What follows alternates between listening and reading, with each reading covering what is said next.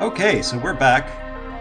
We're on floor 2 of my introductory video here for new players of Shattered Pixel Dungeon. This is floor 2 of the first dungeon stage. The first floor is really very easy. It gives you exactly enough experience to get to level 2. This floor here will have some differences. It'll have some, you know, hidden rooms where the first floor did not have anything hidden. I don't know if it has hidden traps. I can't remember if I'll see hidden traps, but I don't think we see those until a little lower in the dungeon. Yeah, maybe it does. I think it does, actually. So, so I have to watch out for hidden things. Just a little stroll through here. Okay, that's a marsupial rat. I can hit him with a stone, wake him up, and hit him. Oh, I've gone through the door and hit him, but it didn't do very much damage. I always back up through the doors. Come on, there you go. Okay, that's an arcane stylus in my inventory here. This lets me write a glyph on my armor, which enchants it. I'm not going to do that yet because there's an talent that I want to get before I use any of that. It's a tier 2 talent once I get to level 7, I think. Okay, that rat's awake now. Well, I guess I'll hit him with a stone. I don't like to wear out my stones early on, because then I might have nothing to throw to wake anybody up. You can't throw any regular items to wake up a mob, so I'll just wait for this guy here and save my stone. Oh, there he is. Okay. Aha! There, see, that was a hidden trap. This is a gas trap. Toxic gas trap. If I had stepped on that, it would have made a cloud of toxic gas that does a lot of damage, actually. Now I know where it is. I can potentially use it. Matter of fact, I think I'm going to use it just to demonstrate. Or maybe not. It's a little bit close, isn't he?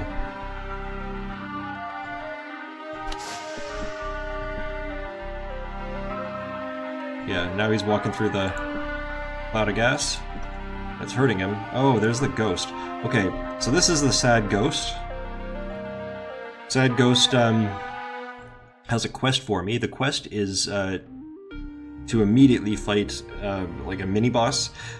I'm not going to talk to the sad ghost yet, because as soon as I do, I get that quest, and then the mini-boss comes, and I haven't explored this dungeon level, and I haven't killed all of the respawn mobs there. That puts me at a disadvantage. I like to have a nice, clear, and well-known terrain to fight the mini-boss. So I'm just going to let that sad ghost pass and not talk. Here's the knoll. Okay, get that money. If you leave objects in a door, the door doesn't close. And that means that you don't have the ability to... It means you don't have the ability to use it for the element of surprise anymore. Snake. Walk through here. See how I walk down here? If another enemy goes through, and you can see... Do you see how this door is open when this door is not? This is a little trick. You can see doors open on the map even though you don't have visibility. Even though I can't see this door, I can still see the door opening and closing. So that tells me that something is going through it. I recall that it's the sad ghost just now. There's a snake coming this way. If something else were to walk through this door while I'm waiting for this snake, and I kill the snake, if I'm on this side, if I'm above the door, there's a better chance that whatever it is will be coming from this angle and see me, and then unless I go back and close the door, I'm not going to have the element of surprise. But if I'm down here, something that comes through is going to walk probably this way and then end up here and going up. More likely, anyway. And then even if the door is open, whatever mob is there is going to see me at the last minute, and then I get the element of surprise. So I'm just going to wait for this snake here. Bye, snake. There, see? That knoll could very well have come through. The knoll's seen me through the ghost, but now I gotta wait here. I'm gonna go back down again. There's a good chance it'll get confused. Yeah, okay, that knoll's gone around the other way because it couldn't path to me. Alright, so back up to the door here. Wait, there. Oh! There's a snake there. Okay, just wake the snake, walk back through, serve my rocks. Snake, with a piece of food, and a key. So this room appears to be a dead end, which is unusual. I'll tell you. Used to be that all the dungeon rooms were always in a ring on every level. I've seen ones that aren't these days. I think the room generation has been tweaked a bit and made a bit more varied, but for the most part, it's still this ring pattern. So if you get to a room like this that's kind of on the path and it doesn't go anywhere, there's almost certainly a hidden door. So I'm going to search for a hidden door.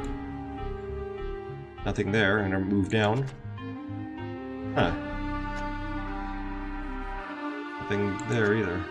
There's going to be nothing there because those are those wall decorations that are in the way. Those are, I guess, sewer pipes on this level. Huh. Does it seem to anybody else that this is actually a dead end? Maybe my advice is no good? I'm gonna, in this room here, check out all the grass, see if there's any dew or seeds, and not wake any of the monsters on this next dungeon level. But get all the goodies that are hiding in the grass, because they might be useful to me earlier. Alright. Back up. That's very weird. I need to wait for this ghost to get out of the way anyway, I think. Oh, wait. Oh, that was silly. Oh, wait, there is a hidden door. Okay, okay, good. Okay. Oh, this is a locked door, so there's like, there's probably something good in this room here. I happen to have picked up a key. I don't know if you can see this key here. I've got the iron key. Keys are good for any door on the level that you picked them up on. So I'm going to open this door, have a little look. Ooh, it's the alchemy room. It's a stone I just picked up. It's got an ability of some kind. I think it was a stone of sleep. If I throw that... It's in my stones here. This is a stone of intuition, which I can use to tell me if a guess is right about what unidentified object, what its actual identity is. And if I guess correctly, I think I get to keep the stone. Yeah. This one is a stone of deep sleep. I can put an enemy to sleep by throwing the stone at the enemy. That can also be used for other things. Like upgrading scrolls or whatever. Do I have any scrolls to upgrade? I do not. So, can I do any worthwhile alchemy? I've only got 2 seeds. If I had 3 seeds, I could put them together and make a potion. And the color of the seeds influences the probability of what kind of potion it's going to be. I don't have anything worthwhile to do at the alchemy pot at the moment, so I'm gonna leave and keep exploring. Okay, this guy's not surprised. He's been alarmed. I'm gonna step back behind the pillar, hit him, step back behind the pillar, and hit him, step back behind the pillar, and hit him. See how that works? If to chase you around a pillar, he can't win. Well, that's not true. He can still hit you, but he's hitting you with an armor penalty. So you have armor and the ability to dodge, and he only has his armor, no ability to dodge. So better to do it that way. I'm gonna. Ooh, this guy's asleep. There you go. Alright, so I've got 2 ways I can go here. This path up here seems to lead up here, so that there's a chance that this is a safer route. It's not explored, but it's the nearest door, and I don't want to waste time trailing him all the way down here, so I'm gonna... There we go. And... oh man. I'm just gonna duke it out with him right here, because I don't want to spend too much of my time wandering around the dungeon, because I'm hungry right now, you see. That means that the more time I waste not eating, the more health I lose. But you'll notice that I'm not eating yet. I'm not eating yet. Oh, nice scroll. I'm not eating yet because if I do, I gain a little bit of health back, don't I? No, I didn't take that talent. That'd be this one. But I start gaining health again. And I want to wait until I've got a good amount of health to gain before I eat. Because otherwise, if I gain so much health that it gets to full, and I'm still fed, I'm wasting all the health points that I could potentially be, using to keep my health up. Right? It kind of cuts off. This is a little strategy I use to make sure that I'm not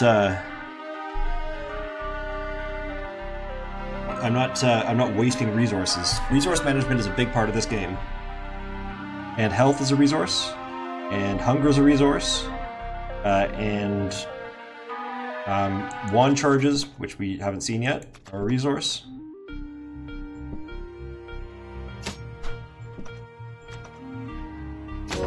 There we go. Gained a level. Gained a skill point. So what am I going to take? Do I want to... I think I'll take...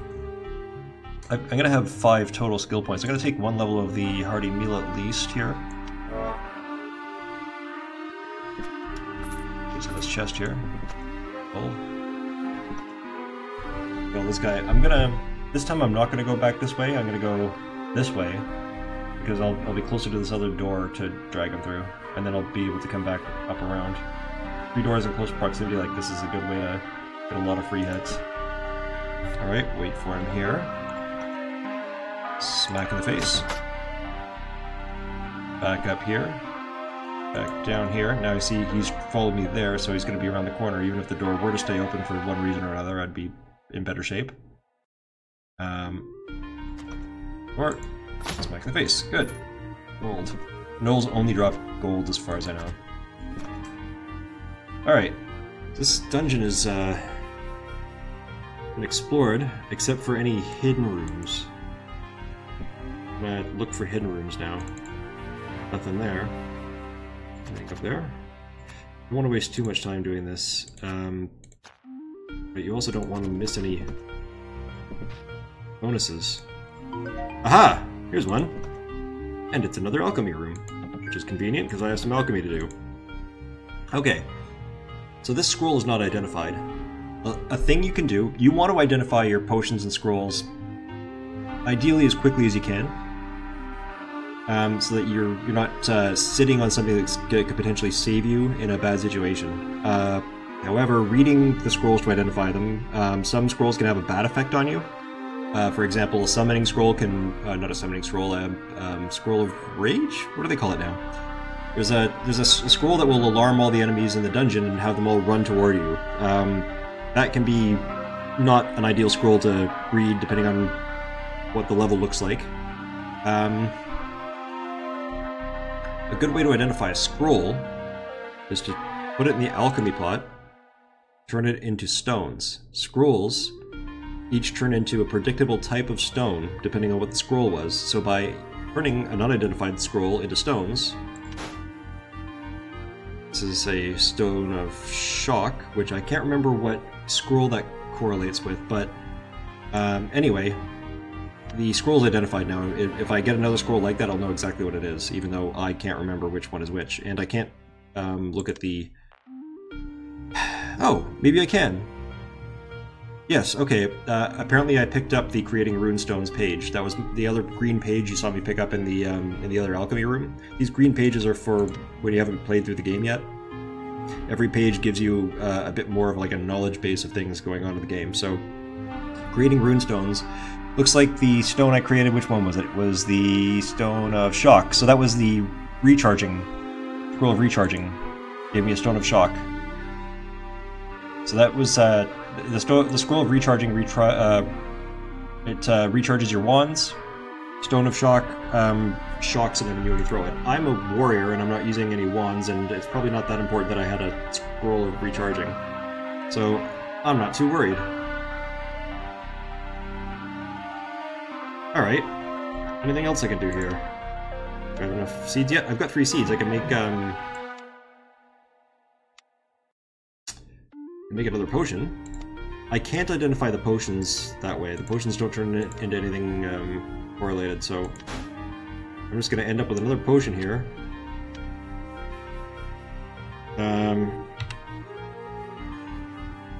Yep, I've just got another potion that's not identified. I can start drinking potions to try to identify them, but that can be dangerous depending on what's going on around me. Cleared this level, so it's not so dangerous. I am going to eat some of this food here before I go wasting any more time, because I'm already at, like, less than 2/3 health. I'm going to drink this potion because I've got 2 of them. That's a potion of frost. I gotta be careful because being chilled is okay, but getting frozen, if you're standing in water, it's especially dangerous. I like to stand in water until I've identified the scroll of flame, or the potion of flame, because it'll set me on fire and I won't be able to put myself out if I'm not in water, and that can burn up my scrolls, any scrolls that I'm carrying, which I don't have any, so I'm not too worried about that right now, but I'll lose hit points.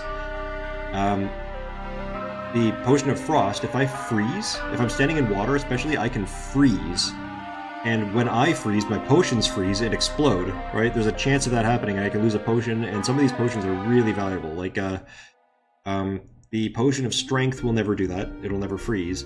But a potion of experience will. A potion of experience gives you a whole other level of experience. Like, you just gain a level, so I don't want to waste that. So I'm going to drink Jade Potion here. That's a potion of strength. Good. Okay, I needed that. That means I'm up to 11 strength now. There. And there's going to be 2 of those per dungeon stage. So if you haven't found both of them in a given dungeon stage, you got to go back and get them, because it's the only way to gain strength in the game. I'm going to drink the turquoise potion. Newfound... No, sorry, I feel energetic. Okay, so that's a potion of speed. I drank this Beastra potion. That turned me invisible, so now I'm fast and invisible, like a ninja. Aha! Which means I can sneak attack this guy. And there's the ghost. I'm gonna talk to the ghost now. Oh, it's the Fetid Rat. Okay. Yeah, depending on what level the ghost appears on within the stage 1, it'll be a different mini-boss. The level 2 ghost gives you the Fetid Rat, who's this this guy here. And this rat, I'm just gonna... Yeah, so this rat, he makes this cloud of stink around him that will knock you out if you are on a square with it going. But it expands in like a circle, but it's a pixelated circle. So the first cloud is like a plus sign. So I'm gonna try to stay on one of his corners, but I also have to try to stay in water because he's going to hit me with this caustic goo that'll burn me. And if I'm in water, it'll wash off. But if I'm not in water, it won't, and I'll take damage every turn. And if I take damage every turn, and I can't move because I've been knocked out by this cloud of stink, it just gets free shots that are augmented by the caustic ooze, which is super dangerous. So I'm going to try to stay on the right side of this rat. How do I do that? It's the best way. He's gonna come right at me here. Walk this way. This way? There we go. There's another rat there. Crap. He's gonna get free shots if I get knocked out, so I'm gonna have to take out this other rat. There, see, it's a caustic ooze, but it washed right off. Alright. So now I'm gonna hit this rat here. Yeah, see, now I got paralyzed. I can hit again. There we go. Alright, that wasn't too bad. Now I'll just wait for the cloud to disappear before I go get my rocks. Just wait enough for the cloud to disperse. There we go. And talk to the ghost. Now the ghost is going to give me an enchanted weapon, probably an enchanted weapon. It's usually a good weapon and usually good armor that the ghost gives me. What do I need more? I'm going to click away from this because I don't need to take the reward just yet. What I'm going to do is check my... Oops, that's my character. Heck, I've already got some armor here, but I've got the starting sword. There's a chance that this armor is cursed, and I don't have a remove curse scroll. But there's also a chance that it's not. But what I know is that I don't have any good weapons. I've just got my starting weapon. And if this is not cursed armor, and I put it on and identify it, I can move my seal over to it and enchant it at least to level 1. So I think what I need more to fight the level 1 mini-boss, or level 1 end boss rather, is, I think what I need is a sword. So I'm going to take the sword. Firm. I can probably use this sword right away. Oh, I can't because it's not enchanted. What a ripoff. And I fulfilled your quest of vengeance and all you gave me is a regular sword? Ah. Okay, well, anyway, I guess I'll have to wait until I've got enough strength to use it. It's still a better sword than my, It's still a better sword than the worn short sword that you start with, but... Man, I was hoping. Okay, I'm gonna search here. I've got a technique that I use to search. I don't know if this actually works. Whoa. Okay, I found that. That's a lightning trap. I like to search at the corners and then walk along the wall because I think, I'm not certain, but I think the search, after you search it, it makes it slightly more likely that you're going to find hidden things for a while after. I think, oh, I'm down to 1 stone, aren't I? I'm only on level 2 here. I hope I find a throwing weapon. Like, I do want to soften this guy up before he gets to me, because I'm not... There we go. Okay, so I'm going to wait for him to come to me, because there's only 1 space between us. Oh, there you go. Alright. Whoa, another lightning trap. And it's right beside water. This one, if it triggers, the whole water electrifies, which is a thing you can do. You can throw something, any item, at the trap, preferably one that doesn't break. Throw a weapon at the lightning trap, and anything that's on or around the water will get electrified and stunned. It's a good thing to keep around, not that I'm probably going to use it at this level. I'm probably going to head downstairs in a sec. Alright, well... Alright, well, I think that concludes Floor 2 of this introductory walkthrough of the first stage of Shattered Pixel Dungeon. I'll be back and I'll do Floor 3.